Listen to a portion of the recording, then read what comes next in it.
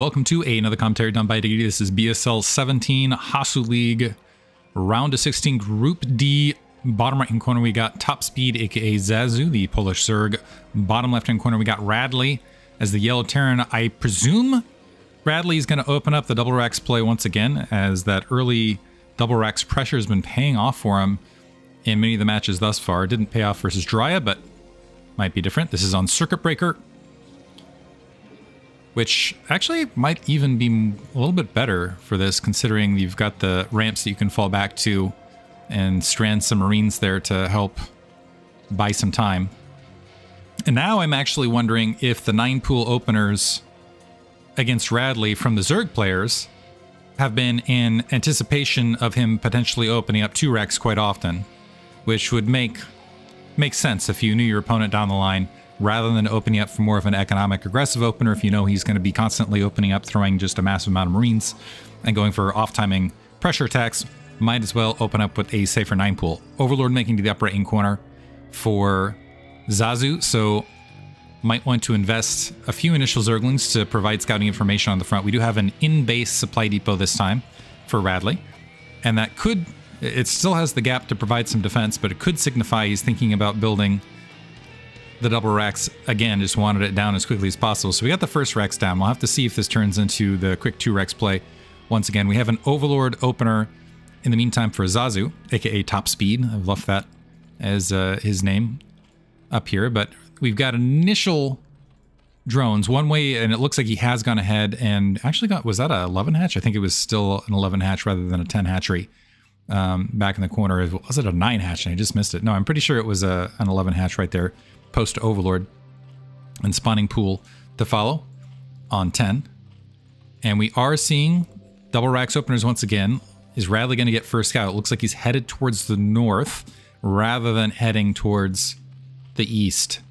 So this is going to give theoretical time for Zazu to potentially mount a defense. We'll see if he spends, really the critical point will be, will he save Larva to get the initial Zergling flood out there, and also will he pull drones in time to be able to defend this? Will he have the scouting information? It can be very difficult for Zerg to scout this sort of thing out. So we got initial Marines in construction. Second barracks just about finished. The hatchery will certainly complete. We've got a little bit, I think that extractor was a little bit later than 207, if my caster eyes are going properly, but this is suggestive of 2 hatch opener. We've already got 2 drones making their way to natural expansion. There hasn't been an additional drone to scout. Drones already flooding down to the natural expansion. So on the downside, this is going to be later scouting information. On the upside, it might provide additional minerals, and the Marines continue to build. It looks like we do have a refinery being dropped behind this. So we'll see if we see, again, a quick Marine batch push. Only a single SCV on gas, though. And let's see if this turns into an academy rush from Radley. He's just building a lot of Marines right this second, making no motions to go grab an additional base. A creep colony already being dropped from Zazu in anticipation much, much earlier than would be otherwise. And this is a safe, strong play from him. So doing the due diligence, this SCV is making its way to the bottom right. The Zerglings going mid-map.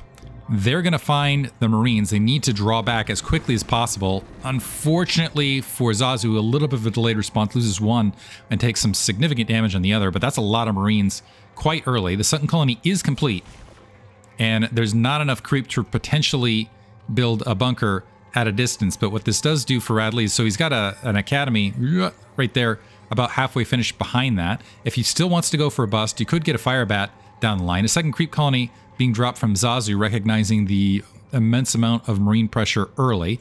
And if he holds the 2 bases, this is kind of the problem with this style of build for Radley, is it's anticipating your opponent flubbing the response more than anything.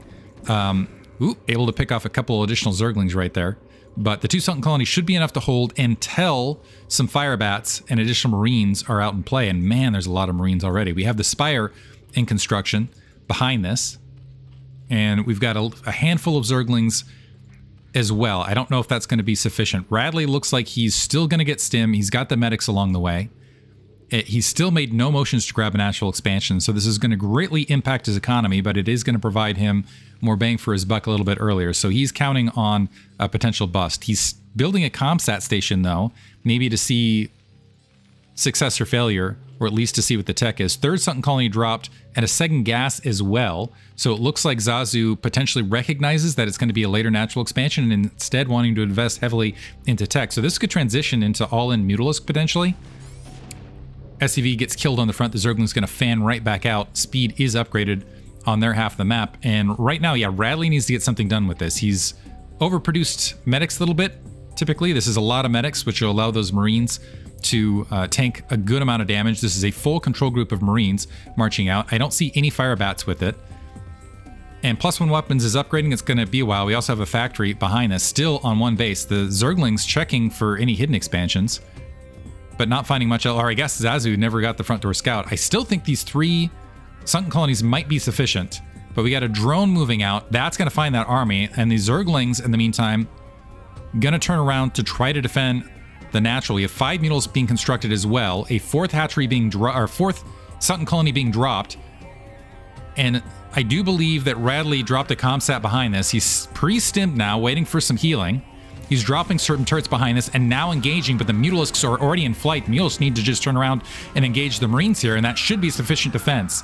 Second stim pack, 2 Sunken Colonies down. The Zerglings just now getting there alongside the Marines, and I believe this means the attack will be repelled, but it could be close because 1 Sunken Colony remains. We still have a good batch of Marines, and it looks like no. Now the drone's having to be pulled. Radley actually able to break it with the medic Marine numbers, and the drones being pulled off the line and losing their lives. The Sunken Colony's still going to stand.